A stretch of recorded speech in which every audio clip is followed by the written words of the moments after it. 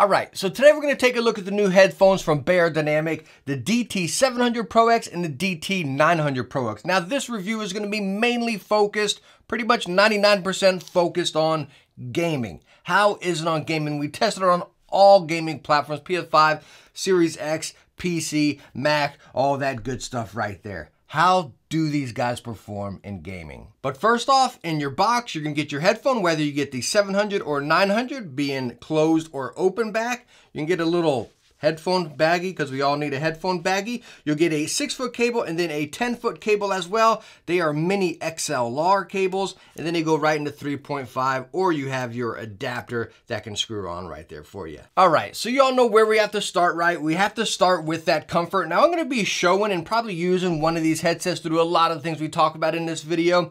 But again, build, comfort, all that stuff is the exact same on all of them. Now, as far as comfort, both headsets, you have that mild movement right there. It's not like true swivel, it's just like a little budge. Your ear cups go in and out. Now, you do have that wire hanging right there. Nothing really to worry about. It doesn't really tense up or anything. Just don't catch it on anything, you know what I mean? You do have those metal forks going into the plastic cups and then into the plastic headband up there. As far as your ear cushions, they are velour, plenty big, nice and plush. Now, the velour on the inside and outside, a little bit of padding, very mild amount right down there on the driver.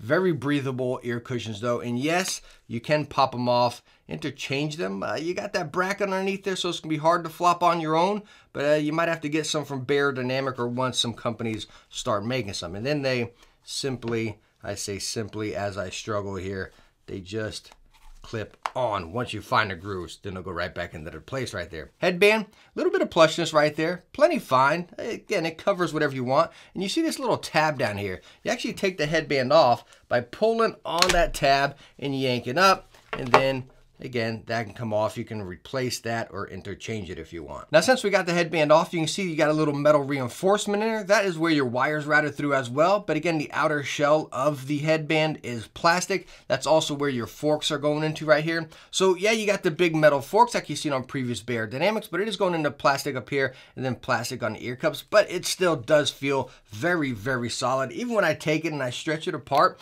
I don't get worried one single bit with this headset. I just really don't, not at all. Now let's go on and check the weight on both of these headphones here. On the closed, we're getting 352 grams. Should be pretty much the exact same on the open, not too much off. 342, so 10-gram difference right there. But again, as far as both headphones, as far as that build and comfort, they're pretty much the exact same. When you put them on your head, again, this goes for both of them, right? I still get that Beyerdynamic feel, right? It's been my one complaint with Beyerdynamic headphones. You kind of get it with the HyperX or the Logitech G Pro X, stuff like that, you know what I mean? Ear or headphones with that mild just budge right there where you don't have that true swivel. For me, I get a little pressure up there. So you might be thinking, hey man, it's just because you wear glasses. Well, it's not. I tested it like that, even though I can barely really see what's going on here, right? I still get that pressure up there. Now, of course, comfort's different for everybody. You might have a smaller head, a bigger head, you know what I mean? Different shape. I mean, there's so many different things to put into play right here, right? And that's what I think happens with Beyerdynamics, and me at least. With my head swooping back a little bit right here, I like my headsets or headphones to kind of wrap around and kind of just sink into my head, conform right there, right? But unfortunately, Beyerdynamics and stuff, they press up towards the top. And after a long session, I'd say at least an hour's worth of play, I started to feel it right there. And that got a little bit annoying. But again, take that as just me. I don't know. Do I measure my head or something? I don't know. You can get a little visual right here, right? But again, the ear cushions and everything is fantastic on these, so maybe slap them on your head and you'll be able to judge them from there. Now, as far as using both headsets, again, they are simply plug and play by 3.5 on any single device. You do that little mini XLR cable that connects right into the bottom of the headset right there, or headphones. Anyways, it clips right in there, nice and snug. You got to press this little button to get it out, and again, it's in there nice and tight, but really cool that you have that interchangeable cable. All right, so let's get into the juicy topic right here. Let's talk about the sound on both of these headphones. And again, I tested them on multiple gaming platforms, Series X, PS5, PC, also doing a lot of videos and music on my Mac right there. Again, you can plug them straight into 3.5. Now on PC, I did test them just straight 3.5, but I also tested them with my Zen stack. the Zen DAC and then the Zen amp right there whenever I test it on. So we'll talk about both situations. As far as games, just recently dabbled with some Halo, what a blast. Call of Duty, of course. Forza Horizon 5 on a PS5 is Ratchet and Clank, so we kind of got to take that what it is right there, you know what I mean? But anyways, let's talk about that sound. These guys packing a frequency range of 5 to 40,000. Wow, were they open. Again, on every platform, you got that detail. Nothing was overdone. Now, I'm going to put them, here we go, guys. Let's start right here. If any of you watched any of my other videos or any of you are familiar with the 770s or I believe they're the 990s, you know, the open and closed ones, I was never a really big fan of these guys because the highs, now, you all know I used to love highs, especially when I play first-person shooters talking about Halo, Call of Duty, right? You focus on those highs for those reloads, those footsteps, everything around the corner. These guys screeched in highs. Like they were, wow, they focused on highs. They really did. You know, and I've always stated, well, I'm an Audio Technic ATH M50X type of fan, right? Because it kind of reduces those highs a little bit and you still get that nice detailed sound. With these guys, I don't want to say they removed the highs. I feel like they just brought the back end just a bit, you know. The highs are not nearly as screechy, okay? That's the biggest thing I want you to take away from these guys is no, they are not as screechy as the 770s or 990s at all. And that's really good. For me, at least. I really like that, you know what I mean? Especially for gaming, because you get that immersion. You still get that detail, right? Everything's going on right there, nothing real crazy. Now, going back to console, talking Xbox or PS5 or anything like that, plugging these guys straight into the controller, they were not as much as I would want them to be. Now, it's kind of hard to even say that, right? I mean, using the iFi stack over on PC, you go from that and you go to something else without that, it's kind of like, you know what I mean? So that's kind of hard, you know. Did it sound good on console? Yes. Did you get the full potential out of it on console straight into the controller? No. Let me put it that way, all right? That's the best way, because I can't say like, yo, buy this $500 thing over here or however much it is to get the full potential out of it. Of course, you can always make anything better, right? You know what I mean?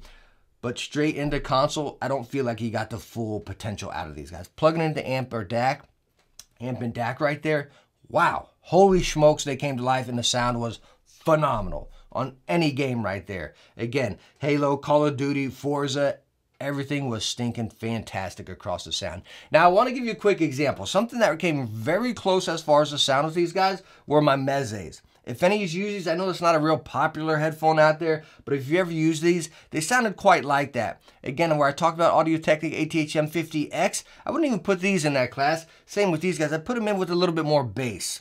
Even than the Audio Technica, it's a little bit more of a warmer sound, right? Again, you're kind of catching a drift right here, right? They really settled the highs down. You still have the highs, okay? I'm going in circles now, but again, it performed great on every different thing. It's not that headphone that's for gaming that's good for just first-person shooters or just good for racing games or just good for story games. I feel like it worked out great for everything. Kind of brings me right back to the Epos headset we just recently covered. As far as the sound, guys, I can go on and on right here. It sounded great on every platform and then every game right there. Of course, if you want to really boost them up and get everything out of your headphones, of course, an amp and DAC is going to do that for you. All right, so one last thing I want to cover on sound here, guys, and I promise I'll wrap this up, right? But that is the open and closed back right here, because a lot of you are probably asking about that, right? And I don't want to dive too deep in here, because I got a video coming up talking about that for gaming headsets or headphones, open and closed back. You probably hear it all the time, right? A debate out there. Now, focusing on these headphones right here, open or closed back, I've tested a bunch out there, right? Open and closed back, different variations. Usually you can really catch that airiness or that openness or just a sound breathing out there, right? With these guys, it wasn't that drastic of a difference, believe it or not. Yeah, did the sound bleed out a little bit more than these guys? You got that environment coming in, you know what I mean? I would say it softened up the sound a little bit, if that's the right words right there, you know? But it wasn't a drastic amount, right? That's why I don't even want to focus on it much, because it was, if you blindfolded me, I might be hard-pressed to even tell the difference. It was that similar, you know what I mean? But yeah, there was a pinch, a mild difference between the open and closed back being, again, a little bit more breathable. I wouldn't even say the detail, you know what I mean? My personal preference was the closed back, because again, it was just in your face. All right, so let's go on and wrap up this review right here and talk about our conclusion. Now, both of these headphones come in at $300. Now, when we're talking about gaming, that's more on the higher end, right? But when we're talking about audiophile headphones, which is what they are, honestly, right? That's more or less right at that mid-tier right there. And they honestly do so much right. Starting off with that comfort, personal preference. Like I stated, you got to put it on your head, and that's going to be up to you. Let me put it this way. If you ever used HyperX or the HyperX like Clouds or Alphas or the Logitech G Pros, that's the same kind of comfort you get there. So if you're fine with those, you're going to be fine with these, right? As far as the build, stinking fantastic. They really are. As far as the sound, wow, it did it. It's that one and done. Again, for anything, videos, which I forgot to touch on, music, fantastic as well. I also forgot to touch on. I was focusing on gaming, guys, sorry. And as far as gaming, again, it covered every single genre right there as far as gaming, you know, and music and all that. So I feel like it's that one and done. It's going to be great for everything right there. You know what I mean? And that's where the price comes around. A headphone, a higher end headphone type thing is not something I feel like I can sit here and recommend. I can just break it down and tell you guys about it, right? Because again, you get into that higher price range, it's going to have to be what you're looking for. I can tell you all day long, yo, it's built great, it sounds fantastic, but it has to be what you're looking for. And hopefully I answer some of those questions right here. I know I dove really deep into that sound, kind of danced around a little bit, but I want to give you some of those examples so hopefully you can get a taste of what it will sound like before you dip that $300 into it, you know what I mean? So again, sorry, it's kind of a little all over the place right there, you know? Again, I just wanted to give you that vibe, and that's where I can put it. Yes, it's stinking solid, hands down, but hopefully I helped you out deciphering and picking apart those things that hopefully work out for you. But all in all, thank you so much for stopping by and watching this review. Again, hope I helped you out, and I hope you enjoyed it. If you did, hit that thumbs up, and don't forget to subscribe. Hope I catch you in the next one. Bye now.